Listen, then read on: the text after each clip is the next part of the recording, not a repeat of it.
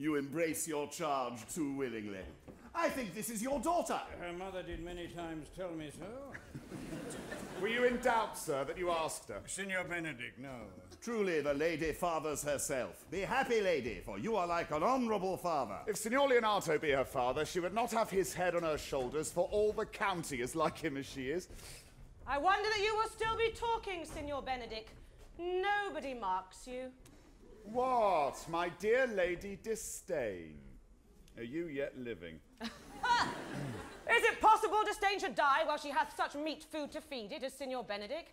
Courtesy itself must convert to disdain if you come in her presence. Well, then is courtesy a turncoat, but it is certain. I am loved of all ladies, only you excepted, and I would I could find in my heart that I had not a hard heart, for truly I love none.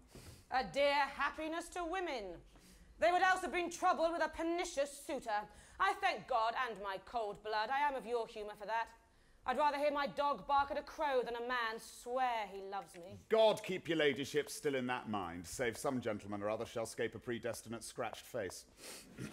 Scratching could not make it worse than 'twas such a face as yours were. Ooh, well, you are a rare parrot teacher. A bird of my tongue is better than a beast of yours. Oh, would my horse have the speed of your tongue, and so good a continuer, but keep your way.